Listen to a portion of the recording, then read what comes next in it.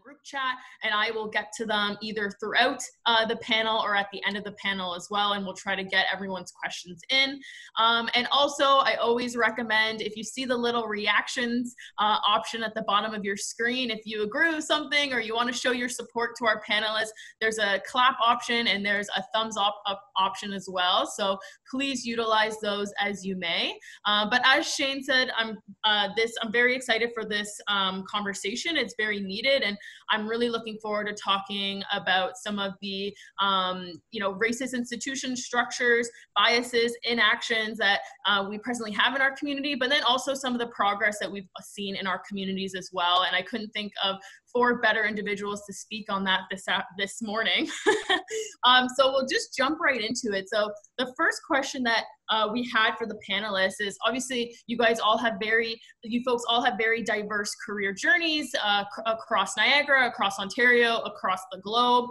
And maybe just to start, we can walk through, how have you experienced racism, inaction, and bias in the workplaces that you have been a part of? And Janet, if you don't mind, leading the way for us this morning.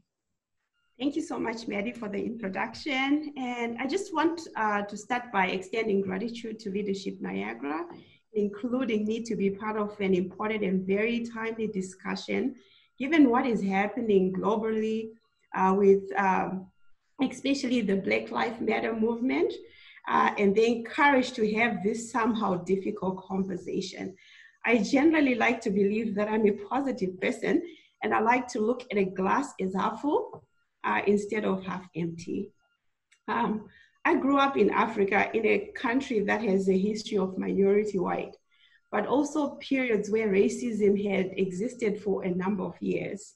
I left a population whose majority is Black people, and to come to where Blacks were the minority.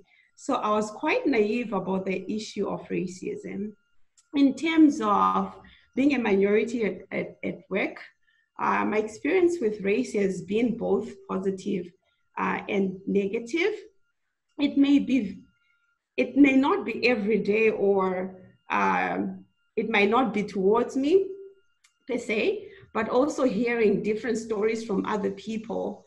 On the negative side, there tend to be judgment as you walk in a room because of the color of my skin and what you bring to the table without even being given that opportunity to prove yourself. I have had an experience before. This was when I was new into the country. I had sent several resumes out, and I was looking for a job, being new into the area as well. So I got invited for an interview, and you can guess how excited I was. And my last name is always perceived as French. And so when I went for the interview, the person who was interviewing me passed me in the waiting area, proceeded to go to the receptionist to ask if I had arrived, when I was sitting right in front of him with no acknowledgement, none whatsoever. The interview was only a formality. There was not even a single note taken, but there again, you could have had a photogenic memory, who knows? And obviously, I didn't get the job, So, but that being said, I'm grateful to have a positive experience with my current organization. I work for Welland Heritage and also Employment Solution, as Shane alluded. They embrace culture and diversity. And as a Black leader, I have the support of the board and my staff members. And my rise within the organization is a testament that I can succeed. I would like to think that the rise had nothing to do with the color of my skin, but the value I bring to the organization. Thank you so much, Betty. Awesome. Thank you, Janet. And Shane?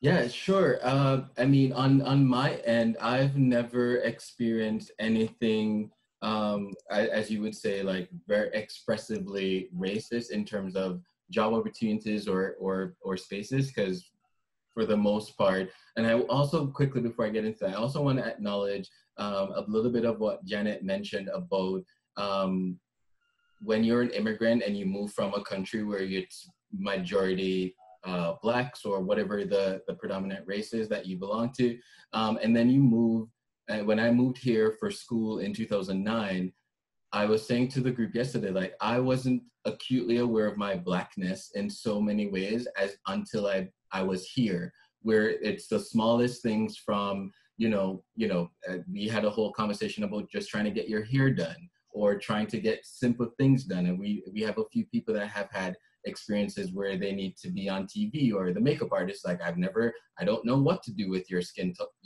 tone and your color. And it's those small things where that person isn't inherently awful for not having worked on a Black face before, a person of color's face before, but it's just those small things that have never come to somebody's mind at all, because the group that you're exposed to is monolithic and homogeneous in the way it is made up and what it looks like. So your experiences obviously reflect that. So for me, I think one of the biggest things, and I probably haven't shared this a lot with people in the past, I came here, my background is in hospitality operations, and I remember that a few moments between me graduating my degree at the college and looking for jobs within the hospitality space. And I remember kind of coming across and being told within the luxury brand of hospitality companies that I would never be able to work there because I have dreadlocks. And it was one of those things where on the surface of it, it seems as if it's an okay HR policy because, well, we just don't allow men to have hair past their ears. And so I dismissed it in the moment because I remember sitting through what would have been, I was trying to apply for the company's kind of management track program. And I did my hair back intentionally because I wanted to see how far I was going to get within the interview. And after the second Skype call, the lady said to me at the end, she was like, well, things seem to be working out. I'll get back to you on the third if you're moving on. But I do have to ask you a question though. Are you aware that of our policy, and it seems like you have a bit of a longer hair, is that something that you will be willing to cut in order to move forward? And I didn't know what to make of that conversation at the time. And to be honest, I kind of just said, it is part of who I am. Like this is just my hair. And so I understand and I appreciate your HR policy or your grooming policy for men.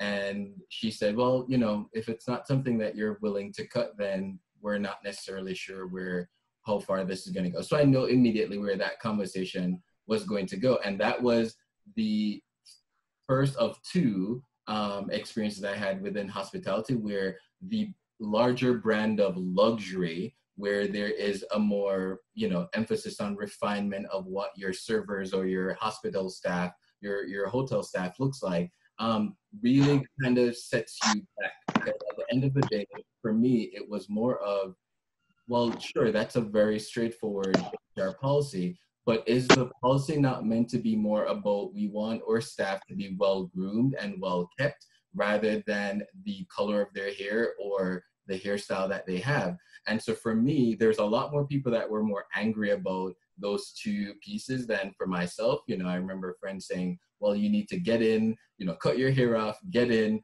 grow your hair while you're manager, and flip the conversation. I'm like, it's not a fight I'm willing to have, but it goes to show the extent to which the latent, and this is why we talk about systemic or institutional racism, it's not, meant to be bad. And as far as they're concerned, we just have a policy that prevents men from having long mullets and Jesus fros, right? Like for them, it has nothing specific to do with me having dreadlocks or somebody that's Sikh or somebody else. And so how do we create workspaces that are inclusive to the cultures? If you go to Jamaica, or you're going to the Caribbean or wherever else, I'm pretty sure you'll appreciate and not think anything less of your serving staff or hotel staff if they had dreadlocks, because it makes sense for somebody in the Caribbean or in a predominantly Black country to have dreadlocks as their style of choice. So why is that not in play in a North American context or in any other context where you don't expect to see that in that way? So I mean, Maddie, to that point, that's the that's the grimmest example I've had. And I think that really turned me away from the hospitality industry, because depending on, I was already limited because I was told I can't really reach for high-end luxury brands because most will probably have a policy that will prohibit me from having being there, regardless of what skill I bring to the table. So Absolutely. I just thought I would share that. Yeah, no, thank you, Shane. I think that's a great point. And especially when we talk about structural racism, structural bias, a lot of it's normal. Do you know what I mean? Like, even we were speaking about this the other day with hairdressers or people in school for makeup or whatever it is. They're often not exposed to working with black hair or exposed to different skin tones to work on. So it's something so ingrained. But thank you. That's a great point. Great point, Shane. And Narai? I think, honestly, on the most part, ever since arriving to Canada, I find the ways I've experienced racism in the workplaces that I've worked in is mostly just from the denial that racism exists in the workplace, structural or otherwise, and I found myself in situations where, as a Black employee, I am left to explain and justify feelings of being discriminated against to staff that ostensibly are there to address my problems, but often fail to understand them. And I think it is important that in the workplaces, in the HR especially, that people working in those spaces are educated around issues of racism and discrimination and bias, because as a Black woman working, and especially in the Niagara region, I find there's a lot of bias, and there's always an excuse that people do not have the experience of working with people, but I think that is not something that can hold water anymore. The world is so global. People have had encounters with other people, whether it might not be physical, but I think it is naive for people to think they're the only race that exists under the sun when there's other people under the sun as well. And so I get tired of hearing, oh, well, people are not used to interacting with Black people, or people have never had this experience. I think the onus is on the people, the white people, especially in the region, to educate themselves around how other people live or what other people experience. I think the other bias that I have experienced as a newcomer to Canada and as a Black person in the region is the questions regarding my competence that have led to fewer opportunities and advancement, and where my credentials are questioned because, I'm a Black person. My white counterpart can walk in, and if she says she's got a degree, it's taken at face value. My credentials as a Black person have been scrutinized. I have to prove myself beyond reasonable doubt that what I am saying I am is what is. And so those, I think, some of my experiences around this region.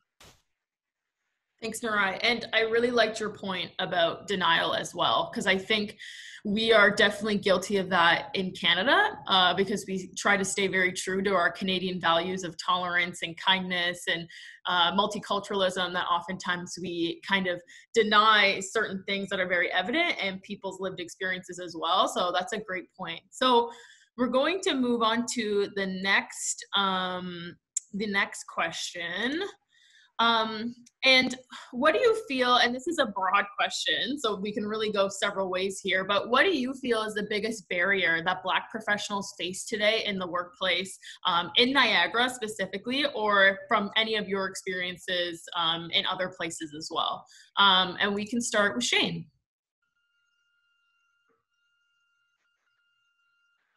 I was hoping you would start with Janet. But I think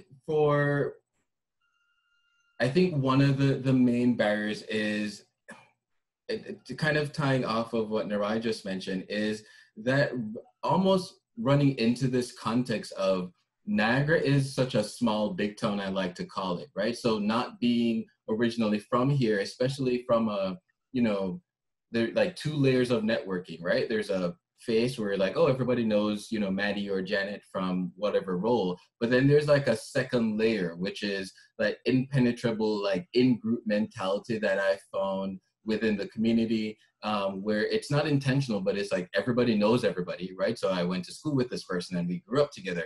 And you get this kind of unintentional us against them type of thing. And it's weird when you're trying to insert yourself just from a, you know, as a community member or just existing, and you feel there's like an invisible barrier. But then what makes it very difficult is, to Narai's point, where you know what you're feeling, and then at the point where you then have to justify, because you're like, wait, am I being irrational? Am I putting up a barrier where none exists? But you know what you're feeling, and you know what you're experiencing because of the dynamic between groups or things like that. And I feel within that space, we always get, you know, oh, well, Niagara is diverse. I've had somebody say to me directly, I don't really see what the fuss is all about. Niagara is very diverse. Look at all the Asian restaurants we have downtown St. Catharines. And I was like, wow, that is not the same. And when I said to that person, like, if I can still go to the State of the Region or any of the big events in the community, and there's a handful of people of color in a room of 600, you can find myself, Gervin, you know, a few other people, like, we're not there yet. Yes, the let's say the lower tier of our community is diverse, but based on the students that we bring in and the new families that come in. When you're looking further up into leadership roles within our community, why is it that we're not seeing that same spread of managers across multiple of our institutions or in key roles across the region? And on one hand, I think it's always been, well, we're just getting to be diverse. So it will take some time to get to that point where we're seeing that natural inclusion of people.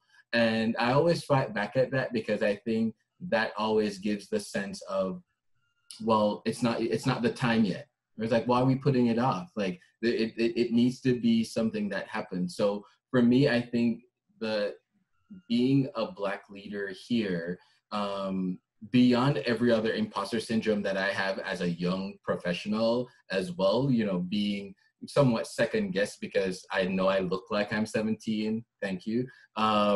It definitely adds to that sense of, you know, you need to be 3-4 times as good whenever you get to the table, right? So that always mental calculation of, how do I ensure that how I present myself carries beyond somebody shutting me down before I even say anything, right? And I think that, tying back to my hospitality experience, feeds into subconsciously every part of who I am now as an individual, as a leader, is almost like a protest to that experience, right? So I have, you know, I always say I pride myself in not being the guy that you can say, oh, you look like all the other bankers and corporate people in the room, because I wear things like this. And while it is a subconscious thing, for me, it was a reaction to being told that what does leadership look like? What does the person that's leading an organization should look like? Should we all be, you know, buzz cut with military style haircuts and a sharp, you know, navy blue or black only collection of suits? And I refuse to buy into that idea that that's what a leader looks like. So I've had people walk by me because they didn't realize I was the executive director of Leadership Niagara, and they made a full turn, like, oh, and you can see the toast burning in their head as they try to, like, oh, okay, you're the person I've been communicating with through email. Oh, okay, I don't want to say I didn't expect this from you, but I know that's where the conversation goes. So it is definitely, I think, something that we're always just very conscious of. Like, it's not something where I think Janet or Narai and I can just exist without thinking, you know, layers upon layers of what is the implication of this. Mm-hmm.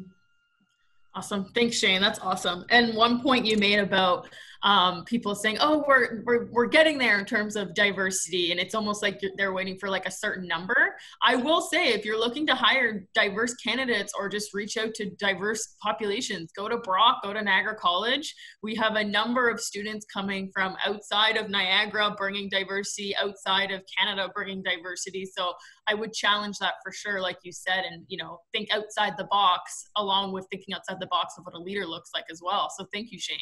And Narai? For me, Maddie, in my experience, I think there have been four consistent barriers, and I'm going to speak to Niagara especially. And one of the biggest barriers is being Black in itself. That is, I mean, I'm not the corporate skin color. And so when I go into a place looking for a job, I'm not going to get it in some cases because of my skin color. So because I can't get out of the container I'm in, that is a barrier that is always going to be there. So that is one of the barriers that I've experienced. The second one, and one that is very powerful and people undermine, is white women's tears and white men's arrogance in the workplace. You know, we have there are a lot of Amy Coopers and Derek Chauvins out there running in the workplace. And, you know, people are fully aware of the power of their whiteness, and they're fully aware that the systems that are in place ensure that they can get away literally with murder in the workplaces. We're dying every day in the workplaces. I think this is something that people are afraid to talk about or even acknowledge, because at the end of the day, it becomes an issue of principle over survival. And so am I willing to lose my job to talk about these barriers? Am I willing to risk what the consequences are? And you find a lot of racialized people will not, and especially Black people, will not speak to the barriers that they first face in the workplace because of the very real consequence of either losing your job or forever being overlooked whenever there is opportunities to be, to be moved up forward. And the other thing I experience that I find is a huge barrier in this community is false allies. We have people who will come across as wanting to be allies, but most of the times I find it's because they have something to benefit. In my opinion, if you have something to benefit from the relationship between you and the Black community, then you are not an ally. And so there's a lot of false allies. I find you pour out your heart to so-called allies, only to find that those things that you have spoken about or the help that you are looking for is turned around against you.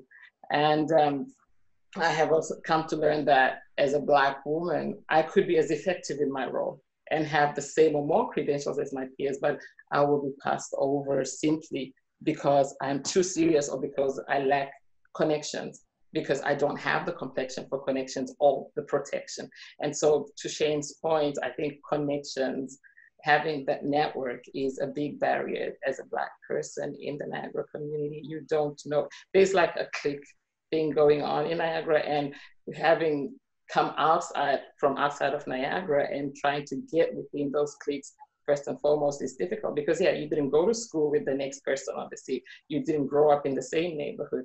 And then your skin color makes it even more difficult to break into those cliques that you were not born in to start with. All right, those are great points. Thank you. And especially with that clique, and when we speak from a workplace context, a lot of times people will say, well, you'll get a job if you know someone that works in there. You know what I mean? You need to know, I forget, the saying is escaping my mind right now. But that definitely excludes people from even getting into the workplace. But also, the workplace is full of power dynamics as is, let alone power dynamics that also are not beneficial to Black folks either in the workplace. So thank you for those points. Janet? Thanks, Mary. For myself, I feel like most of the points have been pointed out by Nyarai and Shane.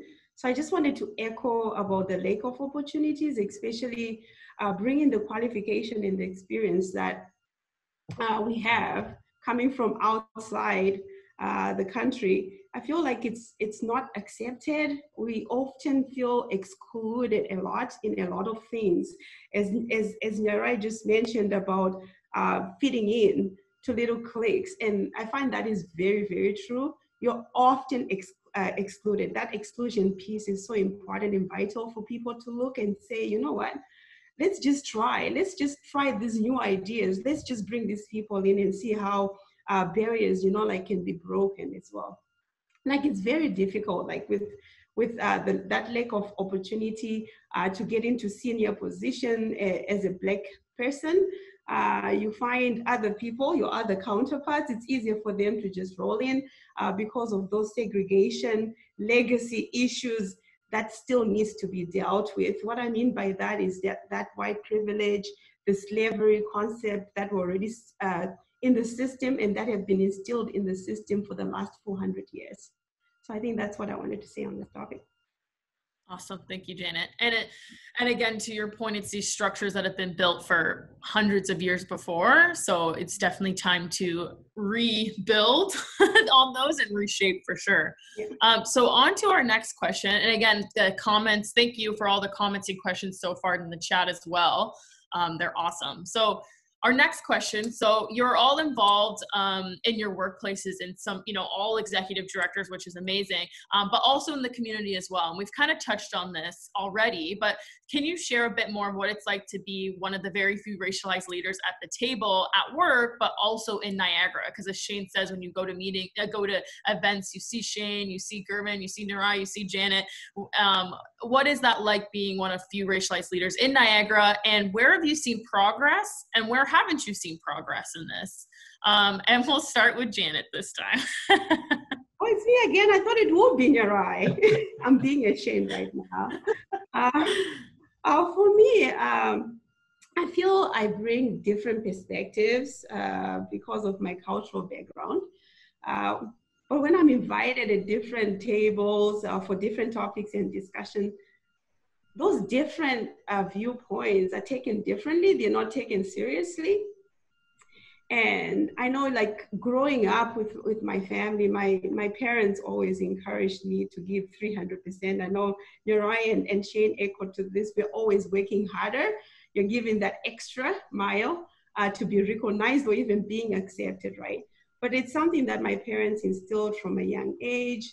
And I've carried that in my adulthood, and I'm actually trying to pass that on to my children. So I just wanted to I was just raised to believe that you need to constantly look at self-improvement, and this could be through education or learning new skills or constant job training. So we know people being judged on the basis of their race is something that has been around for a long time, as we just mentioned. But with the recent events happening around the world, in particular the George Floyd case, which really touched me, people are now more open to discuss how society treats them. And in my opinion, I view that as progress. Now we can open up, we can talk about things. And I think that's the start of changing and bringing out those walls. Another positive progress, there have been Black professionals that hold leadership right here in Niagara, which is really an encouragement to see that happening in our own area. But what I would like to personally see going forward is to see more women in top positions. I feel like it's just the two of us, myself and Nurai. Every meeting I go to and there are Black people, it's just the two of us. So having more people of diversity, I think would bring change. And I think we'll start seeing that inclusion piece coming together. Awesome. Thanks, Janet. And that's a great point of also viewing, intersectionally of what representation looks like on the table as well. So we have one of our panelists, Keithio, has joined us as well. So I'm actually going to put Keithio on the spot right now to answer this question as well, if you want to jump in, and let me know if you want me to repeat the question as well. Yes, please. That would be helpful. Awesome. So I was just saying, all of you guys have been very involved in your workplaces, especially with the senior positions you find yourself in now, but also you've been involved in the community. So can you share what it has been like to be one of the very few racialized leaders at the table at work, but also in Niagara in general? And where have you seen progress and where haven't you seen progress?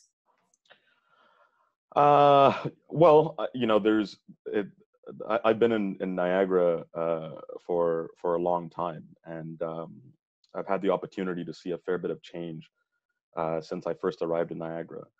I came here as an international student many years ago, and St. Paul Street in downtown St. Catharines was a one-way street.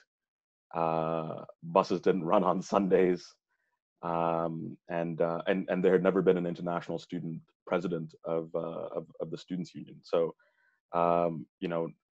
things have changed in the community in such a unique way, and progress is slow, right? I was saying this at I was at both the Niagara Falls and the St. Catharines Black Lives Matter peaceful marches. And you know, I said progress is slow, and there's a brief window where you're able to affect change in the Canadian system, right? So after the election, after municipal elections, they do a call for council committees. If you want to affect change, get on that committee. Have a report elevated to council, advance progress that way. So what I've seen in Niagara is progress, but at a pace that is sort of commensurate with the way that progress goes, right? So you didn't see very many Black leaders when I first arrived. You see lots more. You didn't see very many Black families when I first arrived in 2003. The sort of Blackness in the community was represented by the student population. I was just in Guelph for the last 5 years, and when I came back, I accosted a family to say, "Hey, you guys are a family in Niagara? That's amazing!" And they said, "Yeah, we are, but leave us alone." So I mean, there's progress takes time. Progress does take patience, but progress takes action. So one of the biggest questions I wanted to ask, I mean, I wasn't afforded the opportunity to speak, but one of the biggest questions I wanted to ask at both of the Black Lives Matter protests or peaceful marches, there was 5,000 people in Niagara Falls. My question to the crowd that was there was, how many of you voted? And how many of you applied for a committee position in any of your city councils or regional council? Because those are publicly advertised. And if you want to affect change, that's where the change happens, at the committee level, at the board level, through volunteering and getting involved. And it would be great to see more, not only Black voices in leadership, but more Black voices around those committee tables. Now, I mean, the meetings are long and can be a bit boring, but lasting change is advanced through fairly boring work. And my hope is that we'll see more of that inspired around the table. Thank you, Keithio. Those are great points. And I think, it's about getting civically involved, I guess is how you would explain that. But I also think that cities and institutions have to reach out as well. So I think it's kind of a two-prong approach too. And you see that with City of St. Catharines, they just created some new subcommittees and committees that, bring and encourage more diverse groups to apply to those as well. But thank you. Shane, you have a follow-up? Yeah, no, I just wanted to say too, along those lines, I think part of the dialogue or part of the conversation is also the long haul fight that needs to happen in order for these kind of changes to come into play. And I think some might say, well, progress needs to happen right now, but we also took how many hundreds of years to build the institutional biases that we have. And so even the cognitive priming that we have been exposed to in so many facets of our lives. So from you're born, we're all being programmed with how we process and see the world. So if all you've seen, whether it's in the most innocent of ways of, your drug dealers in a movie are always Latino or some aggressively, Black person, or your helpers are always positioned as, you may not think, or you may not necessarily expect yourself to be thinking, oh, no, I don't think, all Black people are drug dealers or whatever the case is. But I'm like, it's all those little moments, these micro moments that are happening throughout our lives, whether through TV, whether through the groups or the things that we're soaking up intentionally or unintentionally,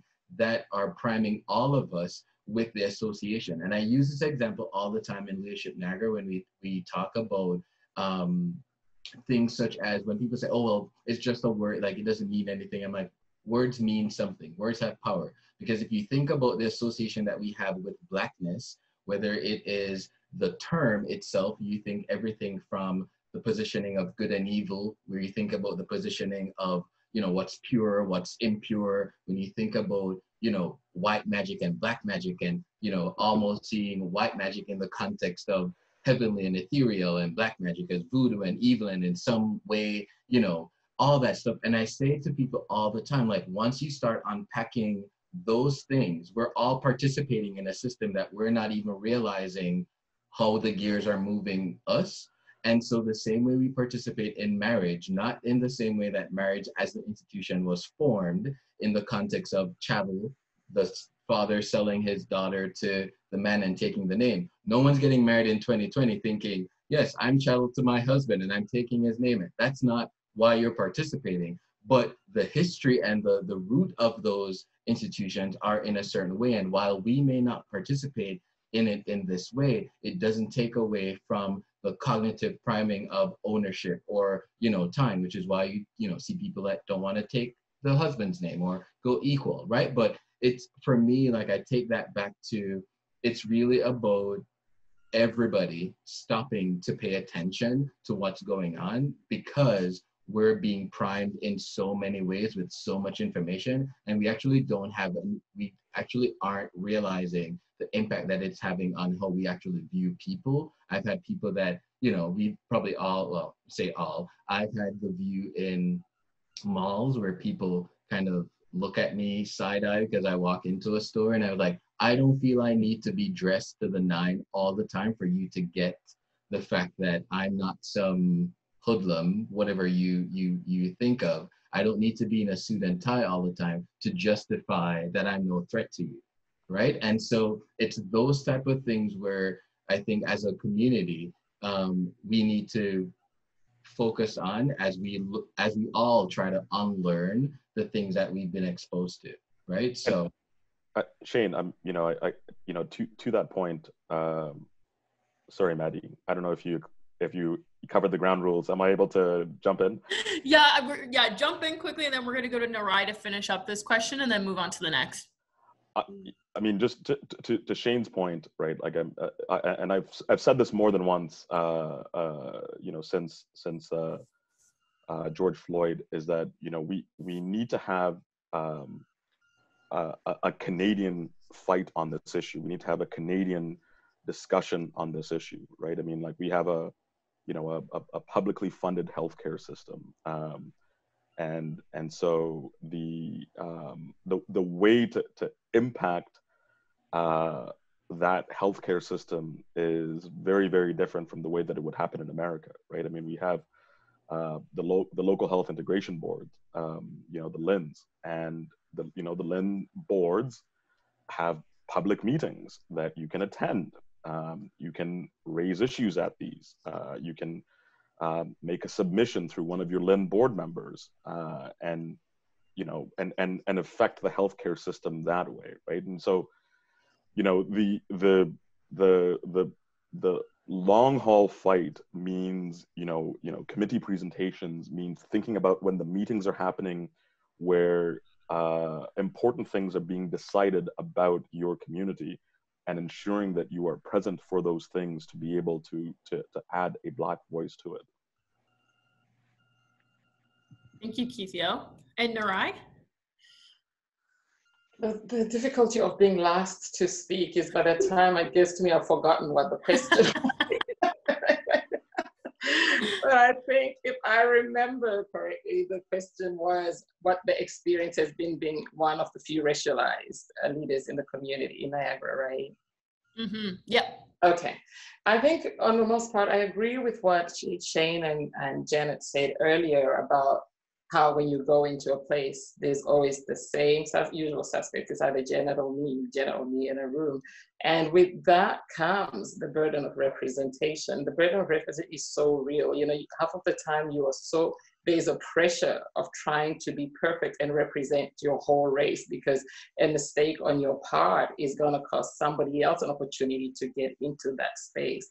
And so for me, I have found that space of being one of the very few racialized or Black leaders in the Niagara community very tiring and I think exhausting is the word. It's very exhausting, and the expectations are really, really too much on us because of that burden of representation. And I also find sometimes when we sit at these tables, our value only comes in when somebody wants us to speak to the Black experience, as opposed to being able to give input to what is actually being talked about at the table. You know, so it's almost like you're limited as to how much you can contribute, because you're a Black person. You couldn't possibly know anything else outside of the Black speaking to the Black experience. And so if that could be changed within the spaces that we're navigating, I think if people just kind of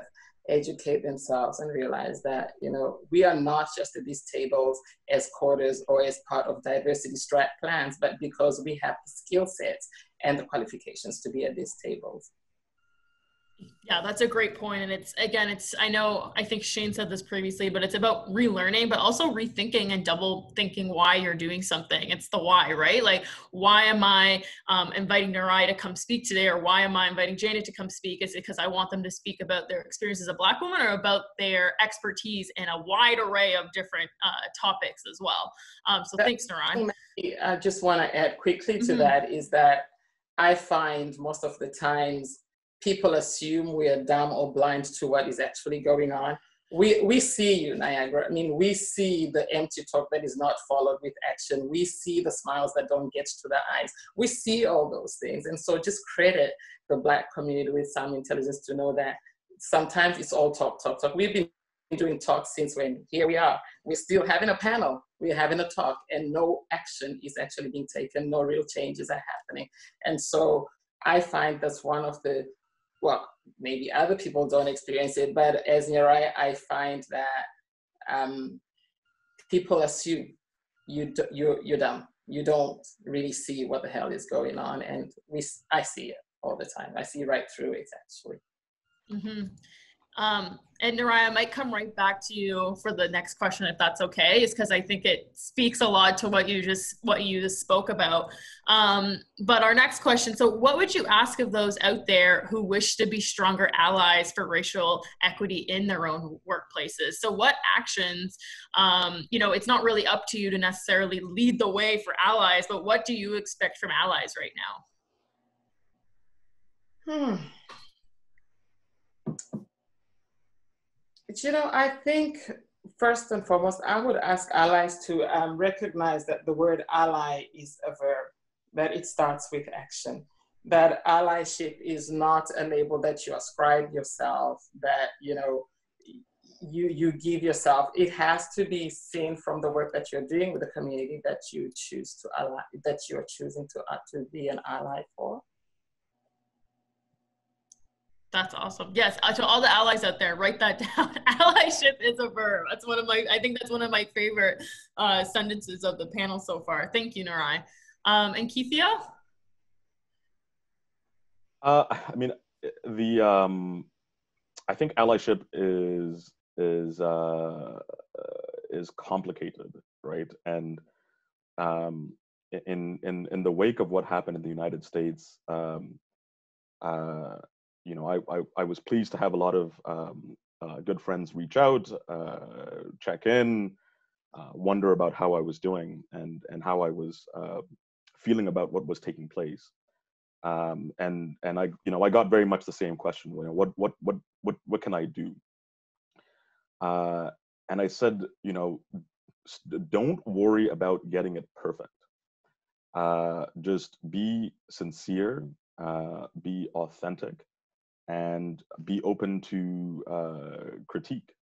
You know, as an employee and an alum of Brock University, employee of Niagara College, I was extremely pleased to see the leadership in the statements that were put out by both the president of Niagara College and the president of Brock University.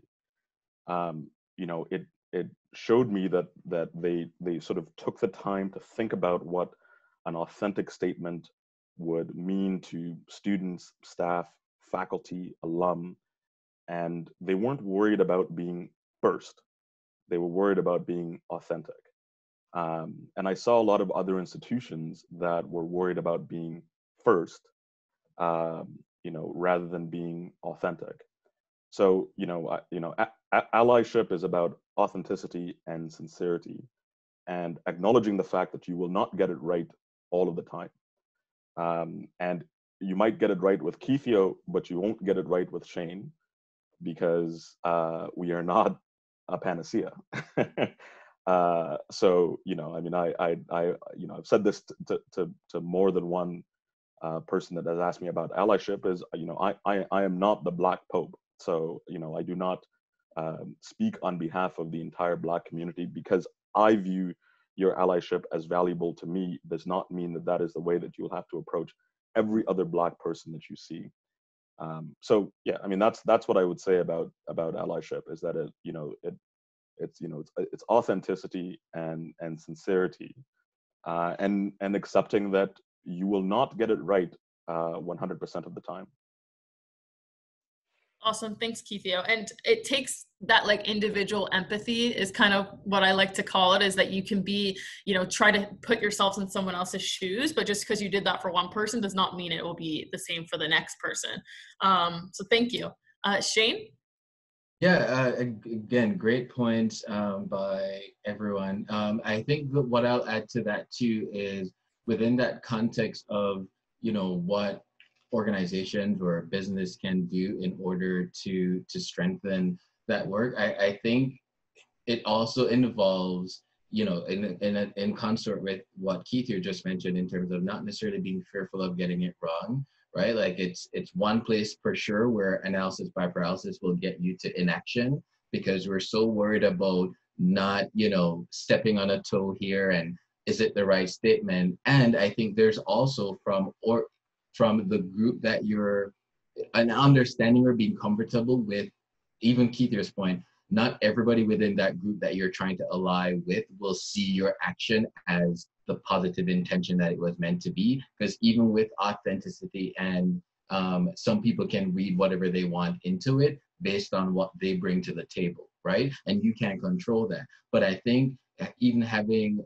the conversation is also being mindful of how you ask questions and what you're expecting that person you're trying to learn from to regurgitate. Because part of reaching out, part of understanding means Narai, Janet, Keith, you and I are repeating the same feelings and trauma or whatever it is that you're experiencing to every single caring person that is asking, what do you feel about this? What should I do about, and it becomes tiring, even though everyone means well, but as the host of the emotion that is emoting to every caring person that's there, then the burden becomes on you as the person to, okay, all right, every single time I have the discussion about what's going on in the world, I get choked up about it, just because you're almost reliving the hurt and the pain in your attempt to, get somebody to a place of understanding, right? So there is a dual role in that allyship, which is why, Narai's point about it's a verb. It's definitely about action, and the action is not just getting Narai to tell you what you need to do, is you picking up the encyclopedia and reading from page to page to come to the table with something, rather than expecting the person you're trying to ally with to educate you from A to Z on the topic. Like, you need to come halfway through the alphabet, and then that person can help you to the end. And I think sometimes in that expectation, at least what I've witnessed over the last couple of months, is there's a lot of people that think that the context is, I'm asking the question, so you need to tell me all that there is. And they're like, no, do some of the work first, because otherwise I'm just spoon feeding you knowledge, and I don't think that's really helping you advance and get to your understanding. So that's the piece I would add to both Narai's and Keithia's point about it being a dual piece of listening and just being mindful of how you're asking those individuals to re-traumatize themselves. We know how we all probably feel about George Floyd. Like, it's probably not, if you're a human, you should probably feel a certain way, there's a unique lens to it, yes, because there's multiple George Floyds out there and it rings differently for you, but there's some things that you can say, I'm human too. I would know how I probably feel in this way, so I don't necessarily need to start at that point with this person I'm trying to ally with. Encyclopedia. Sure. I know. I figured. Shane, you're a young man. What do you know about encyclopedias? I figured saying Google or Wikipedia was just not a valid source, and to emphasize the point of it's not as easy. The work is not as easy as just Googling it. It's probably the old school library research of physical finding the reference book, combing through the pages. So I was being very meta with my description.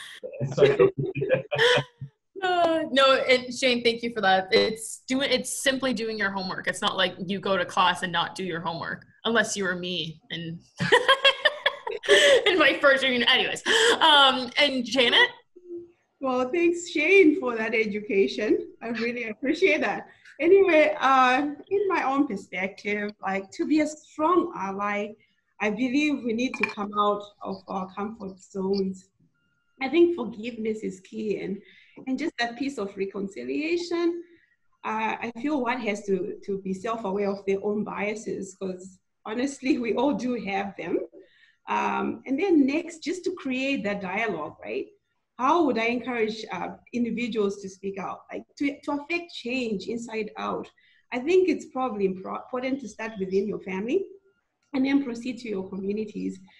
Breaking racial barriers within your own inner circle, I think allows other people to respond positively, because people tend to divert to people that they already know. And then it becomes a ripple effect, right? Using your own platforms, your Facebooks, your Instagrams, everything that can influence or shape this conversation, I think will be a great help. For me, I know it's a very uncomfortable topic to discuss with people. It's easier now with the George Floyd situation, but unfortunately it has to be heard. It has to be spoken out. We have to speak out, and we have to start now. So for myself, really, to be that strong ally, just be self-aware of those biases and start moving on. Thank you, Janet. And again, that kind of your piece about feeling uncomfortable about the topic of race is that a lot of times people think that talking about racism or inaction or bias in the workplace is very taboo. It's not, some people might say it's not appropriate to talk about that in the workplace, but I think it should start in the workplace, since many of us have actually brought our workplace into our homes as well. So even now more than ever, it is important to throw those kind of ideas of not talking about tough or more personal topics like racism and bring them into the workplace for sure. Thank you, Janet. And Maddie, and I'll just like to add just quickly, in that, don't be fearful of, being a proud millennial. I get the snowflakey thing all the time, but don't be fearful of being, people throwing or weaponizing the whole PC culture thing against you if you're trying to speak up against things that are happening, even in the microaggressions that you may notice, because then it's easy to weaponize. Oh my God, I can't say anything now. Everything I say, I'm offending somebody. And that really takes a sting away from people that are like, well, I should say something, and you should say it all the time, because until you do, we won't correct those behaviors, right? So it's not just for the kitchen table. It's more so if it's happening in the workplace, like, don't be afraid of somebody weaponizing the whole you're being too PC and I don't know how to walk and walk in eggshells around everybody, because I think that's the first way people try to disarm the conversation from happening at work or in spaces where it's like, let's just focus on. Yeah, that's a great point. Shane, sorry, I would. Sorry, Nara. I wanted to quickly jump off of that point, because I think it's really important. Shane, I don't know if you can call yourself a pride millennial and talk about an encyclopedia at the same time. Just making sure that you have your facts right. I'm good. Okay, all right, fine. But what I will say is that when I was in Niagara Falls, when I was in St. Catharines, peaceful protests, one of the signs that I saw was silence equals violence. And so if you are, if you're in the workplace and you see a colleague say something that shouldn't be said, right? Because I've said this before, right? Someone does not go and graffiti a black church on a whim in one day. They are constantly reinforced, right? It's one racist joke amongst friends that nobody says anything. It's another racist joke amongst family that nobody says anything. It's another racist joke amongst colleagues that nobody says anything. All of a sudden, you feel quite empowered to go and graffiti a racist slur at a black church, right? So, I mean, the sort of millennial PC culture. I mean, I'm an old man. When Shane was in school, I was on my fifth career. But the millennial PC culture, I think, is a bad way to characterize it, because it requires intervention even in what might be considered the most mundane situation.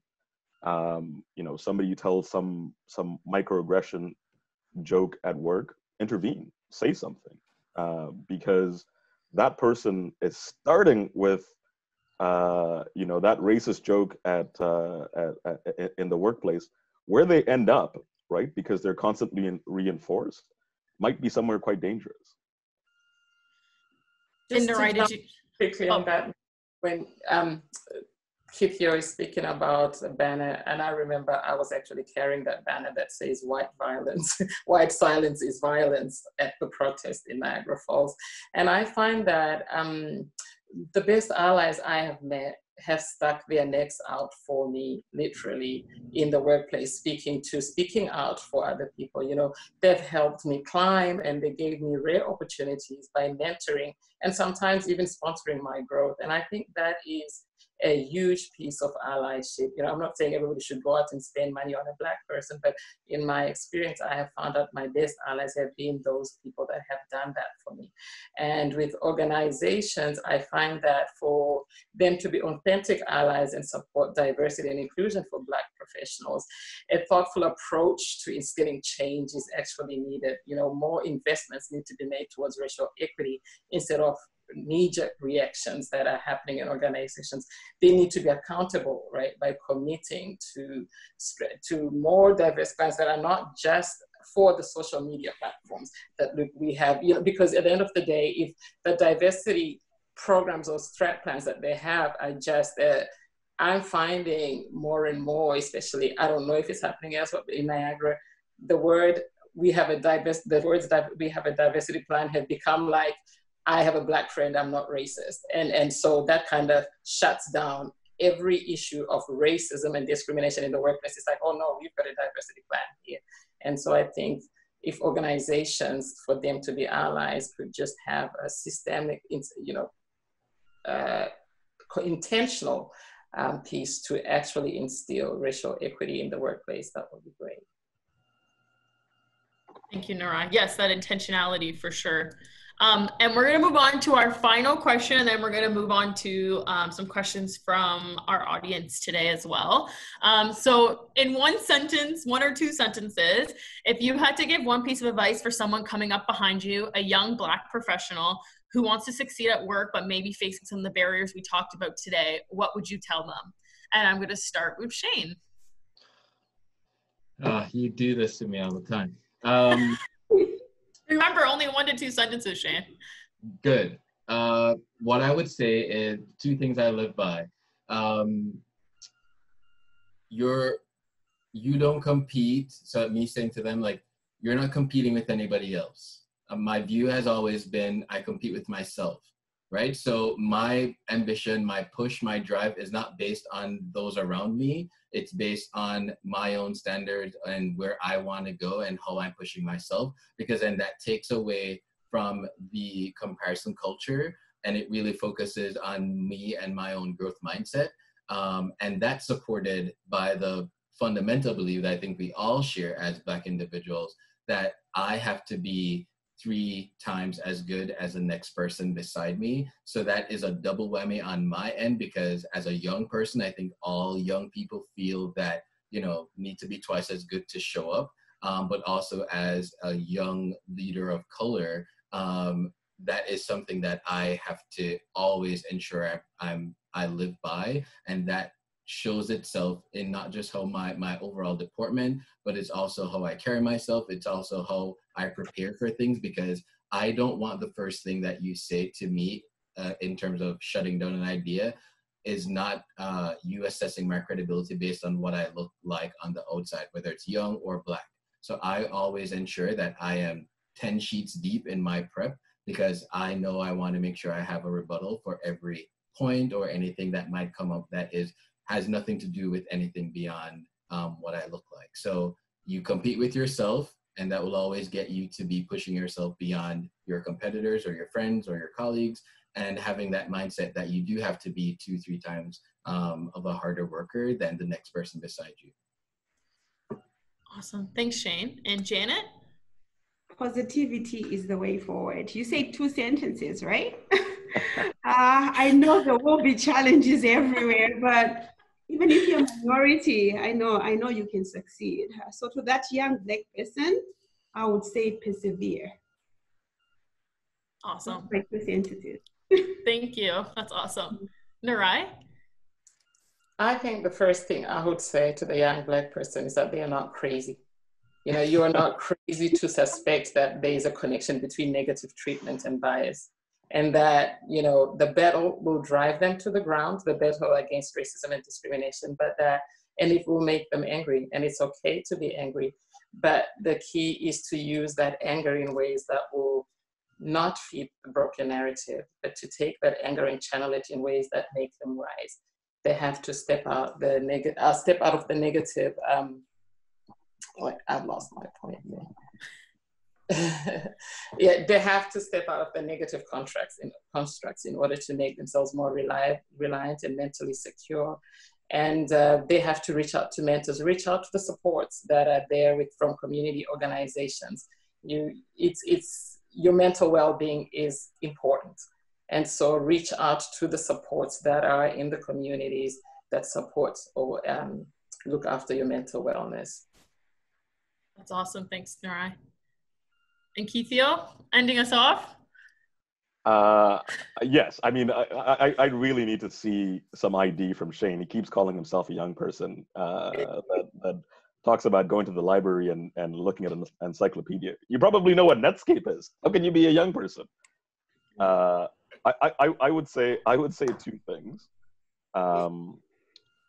One would be feel comfortable to fail, because failure is part of growth.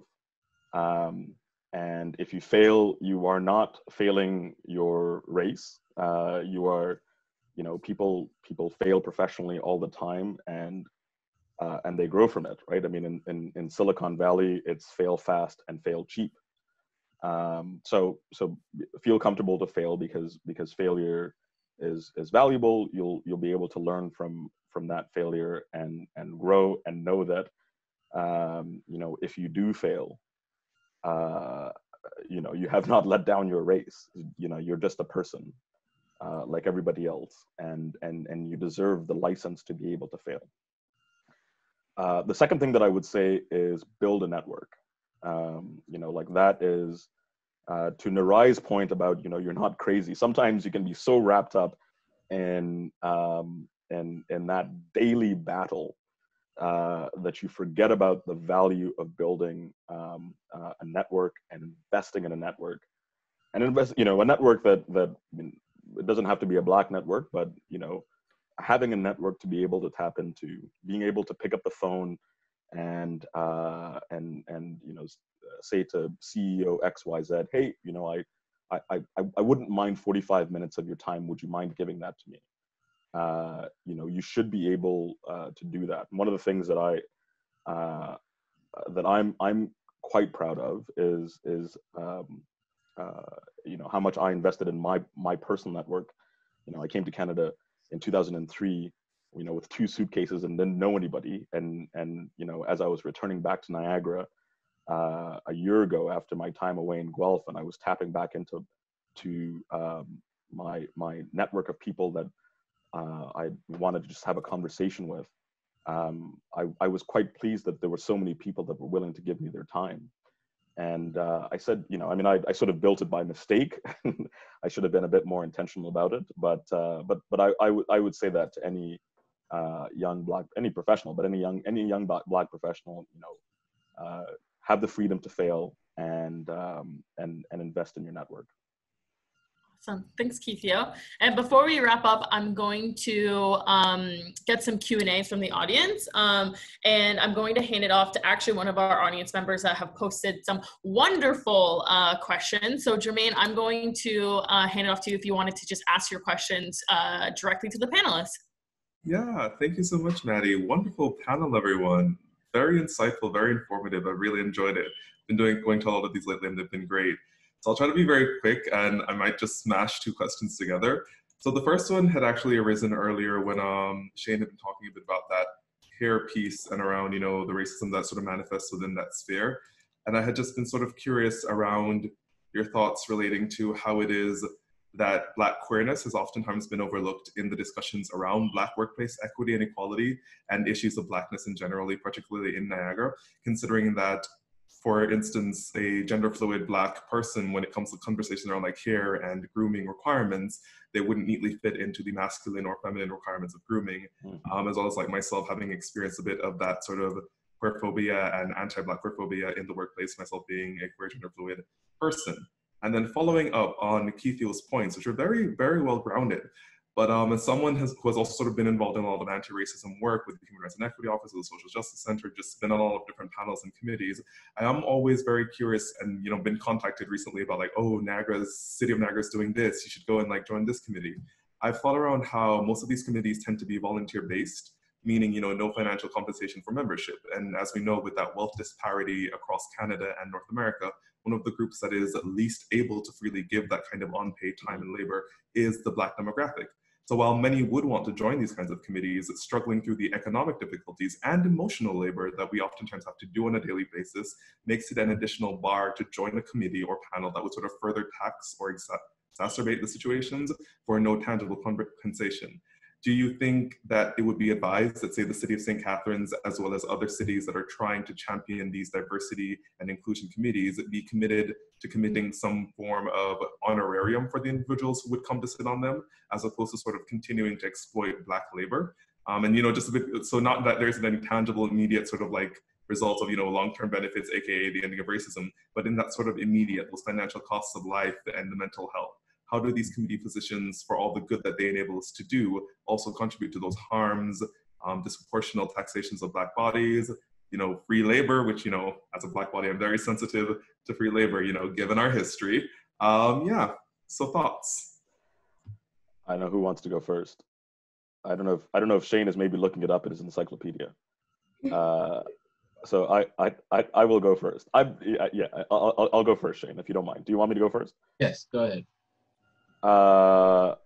So I think you raise a very important point around an honorarium, and that has a lot of value. I've said many times throughout all of the Black Lives Matter work is that leadership matters, and in the City of St. Catharines, the leadership of the mayor of Walter Sendzik has mattered when it's come to anti-Black racism, diversity and inclusion. Of course, I have a history with Walter. I knew him since my chamber days.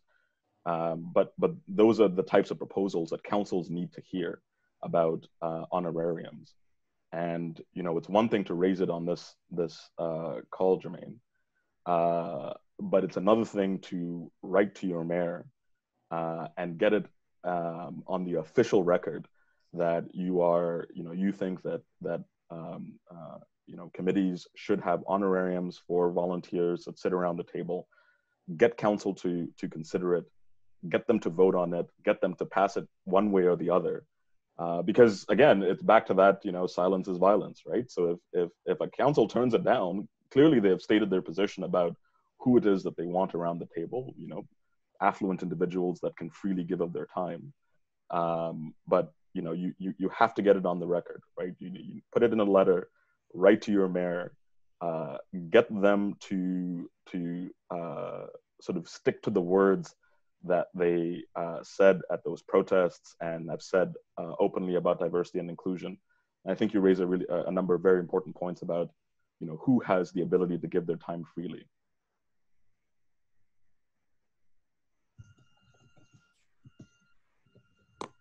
I think Keith answered it well. I mean, I could go into even your first point around just the Black queer experience and, you know, what that looks like as well. But I mean, you clearly have it all together in that context. And I know there is always to even Narai's point whenever you're the first or you're the one of few, until it's normalized, you bear the burden of being that person, right? You know, being the Black queer leaders, like, is that what you want to be defined by? Like, you don't walk in and you don't want that to be the thing that is that outshines the work and contributions that you're making. It is part of who you are, but is not what you lead with, right? Like and I say this to people all the time, like, I don't necessarily need to lead or think people need to lead with their sexuality, because in a heteronormative world, people don't lead with their straightness. Like, it's just not a thing that you say your name and then introduce yourself as, you know, oh, I'm straight, right? Like, it's okay, that has no bearing on work or what we're doing in this context, right? So I think your points are very valid in that space. And it's interesting you made the connection between the work, like civic action and civic engagement. And there's a balance I think we need to find as a society in trying to get people mobilized and involved in enacting change. But also, as you mentioned, I just thought about an article that I briefly read that was just mentioning or breaking down the institution of internships and what that means for the racialized minorities within schools, in terms of how that, you know, generally internships support the privileged bit because their parents can pay for housing and all those other stuff. So an internship is even something as simple as innocent as that. You know, for students that don't have it, it becomes a question of, okay, now I have to give free labor. I need to still work and pay rent. I don't have a mommy and daddy and all that stuff to put me up and pay for groceries and all this type of stuff for me to get this caliber experience for free somewhere else. So well put, and thank you so much for being here and positioning those questions. Thank you, really appreciate it. Yeah, and if you don't mind me just jumping in, Maddie, is this okay? Let me know yeah, if it's not. Go ahead. So I've actually myself struggled a lot with that sort of idea around the centering of sort of race and queer experience as qualifications, in the sense that I do believe that in a world in which, you know, the default is whiteness and heterosexuality and heteronormativity as the foregrounded sort of expertise. So they don't need to say it, I believe, because it's already been said by the systems. So I oftentimes struggle with the idea that, you know, I do have like lived experience, and, you know, when you sometimes come across job applications, are like, oh, you know, you have to have lived experience because that's vital. It's like we have a hard time, I think, quantifying or sort of stating that actually, yes, me being like a queer person in this field actually does bring with it certain lived experiences, certain gravitas, or like me having, like, I'm an immigrant from Jamaica, like I have certain lived experience when it comes to certain conversations that does warrant bringing up. And then sort of like being able to do that, but then also wanting to avoid being seen as only for that, like only as like the Black queer person, only as, which I think it's less, like in my conceptualization of it, it's less an issue on the part of us sort of like presenting ourselves that way, or sort of like manifesting the fact that, hey, I do have value in my lived experience, and hey, yes, it is important that this is a conversation that does need to happen around me being like a queer Black person or a Black woman or like a Black man. Like, it is something that is relevant.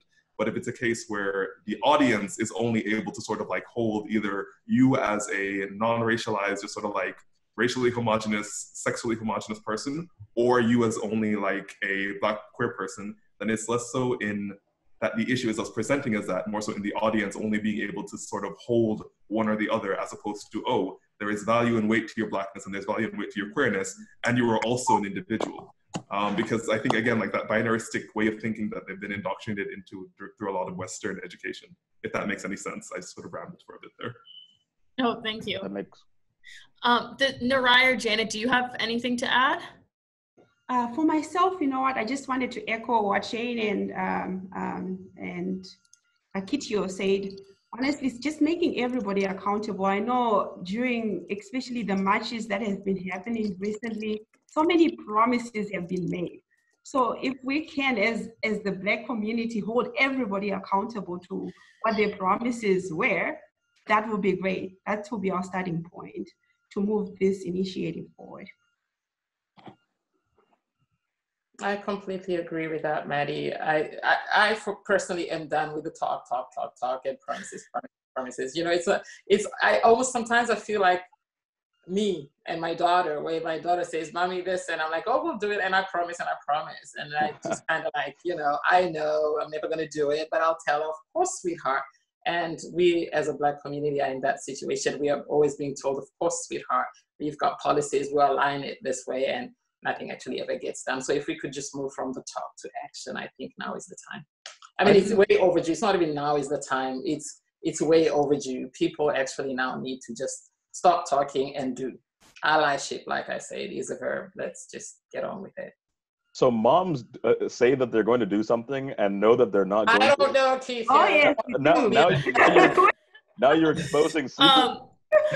So just in the sake of time, though, I just wanted to wrap it up with one last Q&A question, but I also just want to address the elephant in the room regarding the All Lives Matter comment that was left in the group chat. I don't really want to waste any of our panelists' energy on that, to be perfectly honest, because I do see that person has left the chat anyways, but I wanted people to know, like, you can't just let that kind of sit there. So, you know, we have seen it in the chat, and obviously it seems like that person just put it to get attention. So I really don't want to put that negative energy onto our panelists or any other Black folks in this chat today as well. But if anyone wants to comment on it, you can, but I do want to end off on a positive note and a note with action as well. So just to finish off, what local organizations, non-for-profits that maybe are led by a Black individual in Niagara do you hold close to your heart? Where would you like to get more attention shined on for the organizations that you all work with? And we can start with Narai, since I know you have an organization close to your heart. Sorry, Maddie, what was the question again? What organization or non-for-profit or company is something that you hold close to your heart in Niagara and that you want to shine a light on for the end of this session? Oh dear. Well, outside of Toes Niagara, of course. There you go. I think there's quite a whole lot of community organizations that are doing great work in this region, especially for Black youth.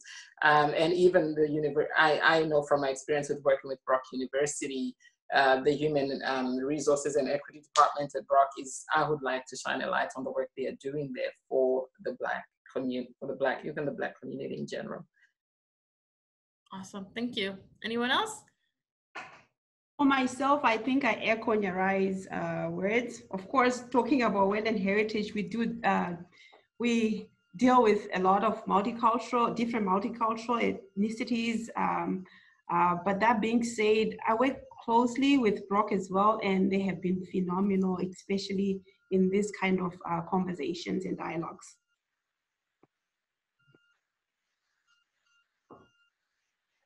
Keith or Shane? Go for it, Shane. No, go ahead. Oh, okay. Is that your way of saying that you don't have anything to say yet, so you want me to go first? Yeah. No, I think it was age before beauty. Narai, you've already let out secrets that moms just say that they'll do something and they have no intention of doing it. So I mean, I would say that I'm extremely proud of Toes Niagara. It's very hard to have a startup nonprofit. You know, there's that big gala that they do. There's money raised for scholarship. You know, there's politicians that go, business people that go to the annual event. I mean, that's, you know, bootstrapping a not-for-profit anywhere, but bootstrapping a not-for-profit in Niagara is particularly difficult. So very proud of TOES. I would say that I'm, you know, just because of my direct link to both Niagara College and Brock University, I'm very proud of the work that they're doing. You know, there's been a real, as I mentioned, authentic investment in a clear conversation on diversity and inclusion, on rethinking what the sort of staff complement, faculty complement looks like, and just being constantly invested in the work that's being done. And then last but not least, though it pains me to compliment this particular person, I think that the work that Shane is doing at Leadership Niagara has lots of value. You know, the ethos of Leadership Niagara is you sort of take a cohort of people that are you know, poised for leadership in organizations. You do intensive civic engagement with them, and you send them back to their workplaces.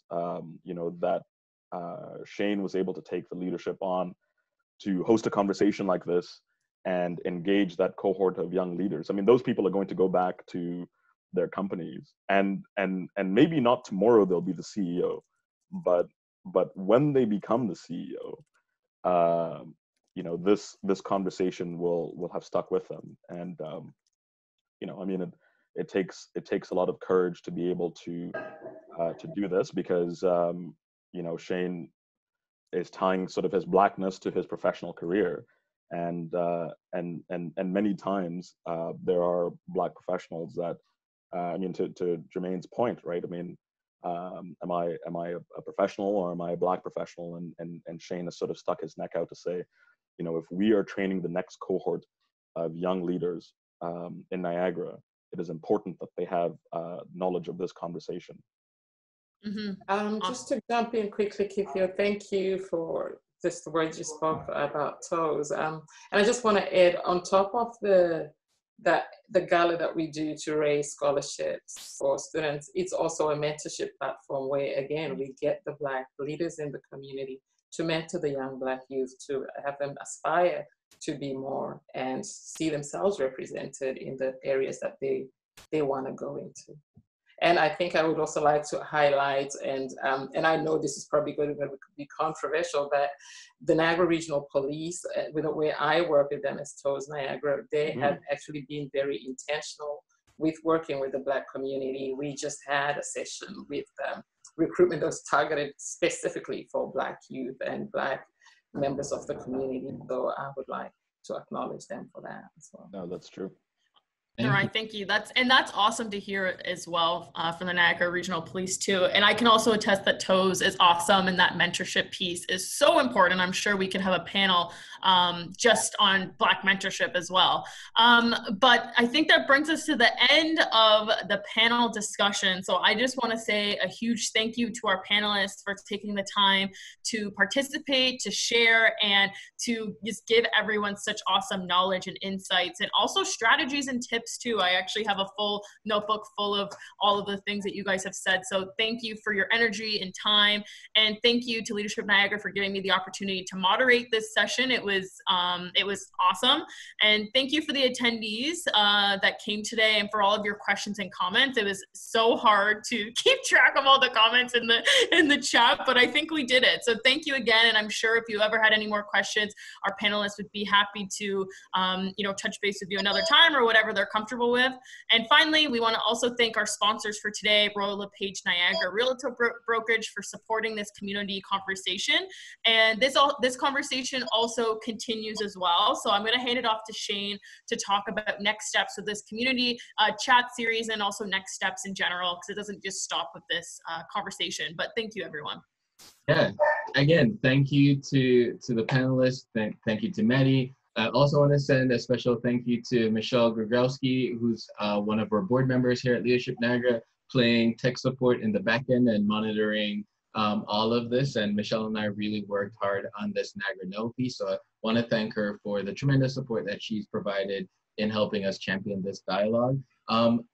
Just want to leave everybody with this as a reminder that this is not the be all and end all of all conversations. We could have a whole 10-hour conversation around the Black experience and still not cover everything. So our panelists were aware, and I'm really grateful for everyone's 2 and 4 cents that they contributed to this conversation. And based on the comments that we're seeing, I think a lot of people walked away with something, which is the hope that we want. And as a follow-up, the next thing that we're doing in this series, next week, Wednesday, we're having a sister part to this dialogue in terms of what can we do, which is basically a larger conversation about how can we improve diversity and inclusion at work. So we'll have a fantastic lineup of speakers again, Michelle Grigowski, Teresa McLennan, and Enzo Divididis, who will be talking in a more broad strokes piece as to what institutions and organizations can do in order to help move the needle forward around diversity and inclusion,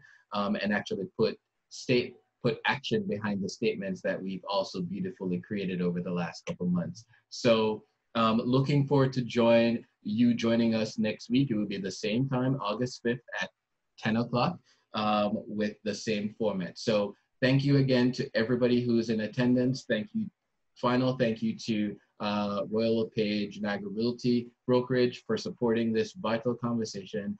And we look forward to furthering this format with Leadership Niagara. So thank you, everyone, and see you next week if you're around. Bye.